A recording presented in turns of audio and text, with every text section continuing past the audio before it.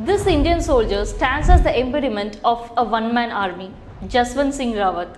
In the final stage of 1962 Sino-Indian War, China aimed to capture Arunachal Pradesh.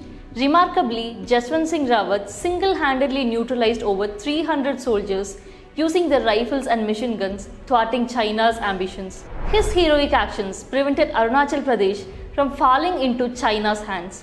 Tragically, he eventually lost his life in this endeavor and was posthumously awarded the Paramveer Chakra, India's highest military honor.